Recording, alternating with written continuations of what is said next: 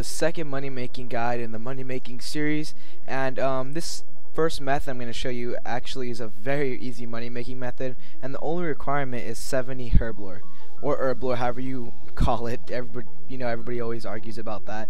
So yeah, what you're going to need is grimy dwarf weeds, and all this method is cleaning grimy dwarf weeds. It's super simple. You just withdraw the grimy dwarf weeds, and actually let me price check this before.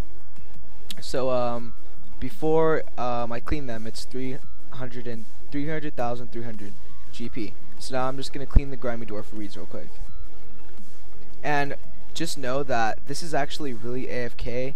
I mean, it's only like 15 seconds of actual cleaning, but just you could like take a quick break. It's pretty much just a quick break every 15 seconds is what I'm trying to say. And just about to finish cleaning these herbs, and right click price check, and remember it's 300,300 GP. And then after cleaning it, that's an easy 9k profit.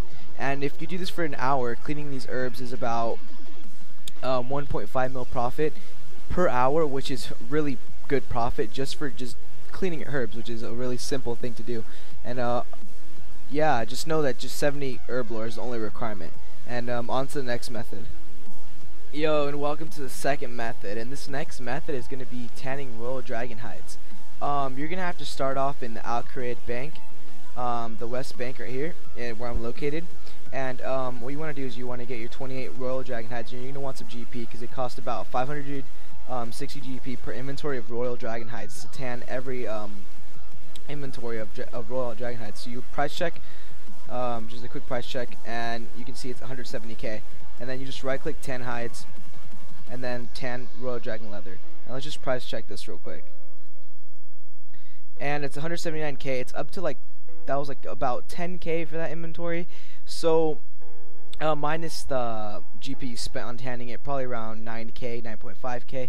So yeah, if you do this for about an hour, you should make around 1.9 mil to 2 mil. So it's actually a really good money making method, as well as the grimy dwarf weed as the first method. They're both very good methods, and this video is actually going to have 3 methods. I'm going to add a bonus method. So yeah, on to the next method, guys. The final method. This method you're going to want to start in Taverley Bank, and pretty much this method is blue dragons. The way to get there is you start off at the bank and you run down south to the Taverley dungeon, which is down here.